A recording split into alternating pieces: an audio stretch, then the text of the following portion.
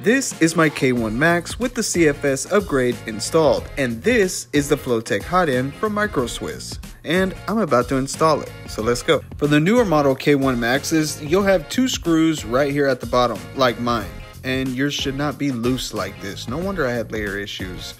And if you have the older K1, you'll have a screw in the back on the back side of the heatsink towards the back of the printer. So if you have a K1 Max and it's the older one, you're going to want to use this one. And if you have the newer one, it's labeled and it'll be this one. It comes with thermal paste and you'll want to apply a little bit towards the bigger end. Once installed, it should look something like this. So on the newer K1 Max, you'll have these small screws, and then again, if you have the old one, you'll be using the bigger screws over here. Once you get the screws tightened down, the hot end will still be loose. Once you install the nozzle, that'll tighten it up, and make sure you have the wires pointing towards the back. Now you'll simply plug in your two wires again, install your nozzle, and you're ready to run a bed calibration.